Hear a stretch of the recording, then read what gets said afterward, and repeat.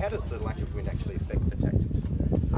Look, on a day like today, it's very tricky because obviously we're sailing a long way down the bay, so we've got to think about where the wind might come from and with the type of boats we've got, we're just looking for the most wind, so we may, basically go to one side of the course that we think might have more wind than the other.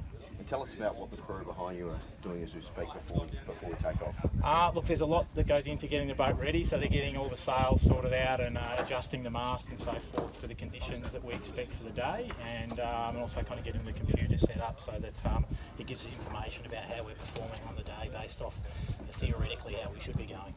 And you've competed in this race quite a bit. How does today differ from the previous times that you've competed?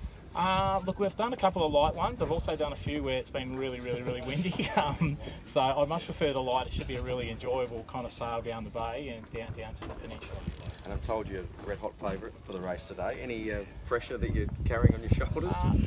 Look, there is another 50-foot boat. So I mean, we've only had the boat for about 6 or 8 weeks. So we should do okay, but there is competition, and that. So I think if we go the wrong way, we'll probably pay for it. Tell us about the boat, particularly for the novice sailors out there that wouldn't have a clue what they're looking at. Tell us about your boat.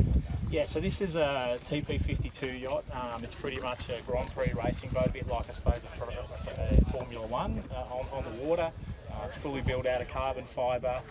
Even our little toilet bowl downstairs is actually made out of carbon fibre, so it's all about less weight and more power basically. So these boats are exceptionally fast boats in most conditions.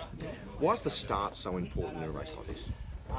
Well, start's important because you need to get to clear wind. So basically, if you can get a good start, you get the breeze you want to, and you can sail the course that you want to. So one of the tricks today, even for us in the bigger boat, will be to kind of get out into the clear breeze early, rather than getting kind of stuck amongst those smaller boats that will sort of slow off. What about the tactics for the race? Is it a fly by the seat of your pants, or do you have a plan before going into it?